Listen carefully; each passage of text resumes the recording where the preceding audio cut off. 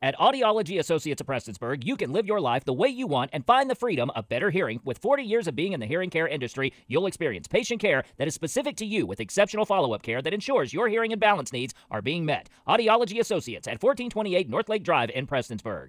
Big Sandy Community and Technical College will be having their GenCyber Summer Camp during the second week of June. 9th through 12th grade students in the region will be learning about the importance of cybersecurity while participating in educational activities. The program is made possible through a $600,000 grant from the National Science Foundation.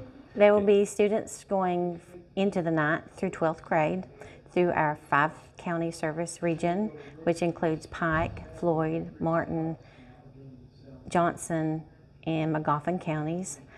We will have it the second week of June.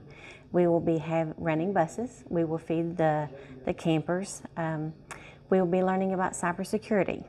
Our college has received in grants from the National Science Foundation, supported by the National Security Agency, over $600,000 to spark the interest of students in cybersecurity because there's such a great need in our country.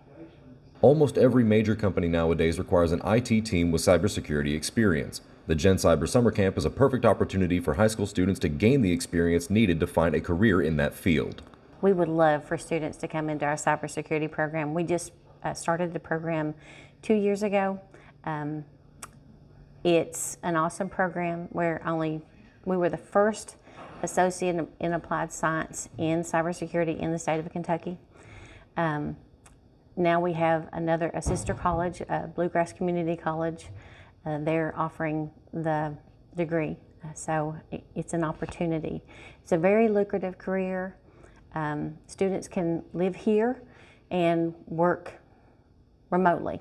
In the world today, all organizations need some sort of security on their systems, and most everyone is online.